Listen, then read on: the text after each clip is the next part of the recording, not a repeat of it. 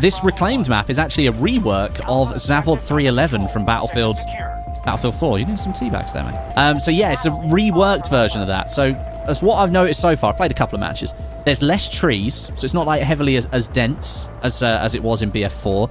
More snow on the ground, so maybe different time of the year. And the BF4 map like revolved heavily around these factory buildings, which this one does seem to as well. I don't know how you managed to get here so quickly. I remember this part. Oh, look at this. This actually gives me a little bit of Operation Firestorm vibes from Battlefield 3. Now, one thing you might not recognize from this rework of Zavod is they've added a classic Battlefield choke point to it. They've added like this underground area. Can we go in? They've added this underground area in a hillside here, which is pretty cool. I quite like it. We've had some good fights down here.